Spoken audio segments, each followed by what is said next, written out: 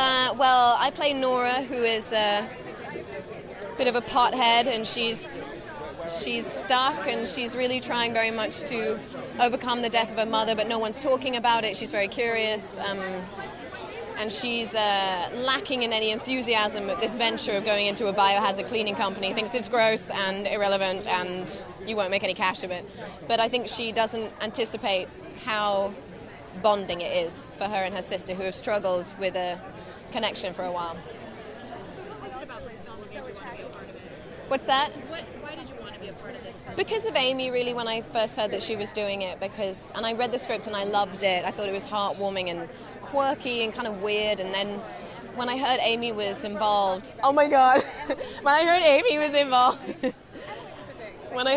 involved, I think that was a big pull for me, because I just think she's extraordinary and a singular actress, and so I was really excited to work with her.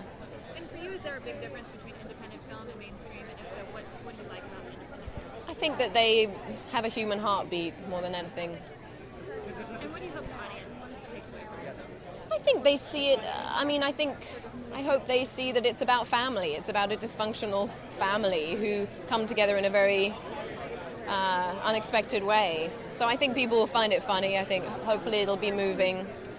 I just think you want to root for these characters. They're fallible, they're full of all kinds of cracks, and they're in need of reconciliation.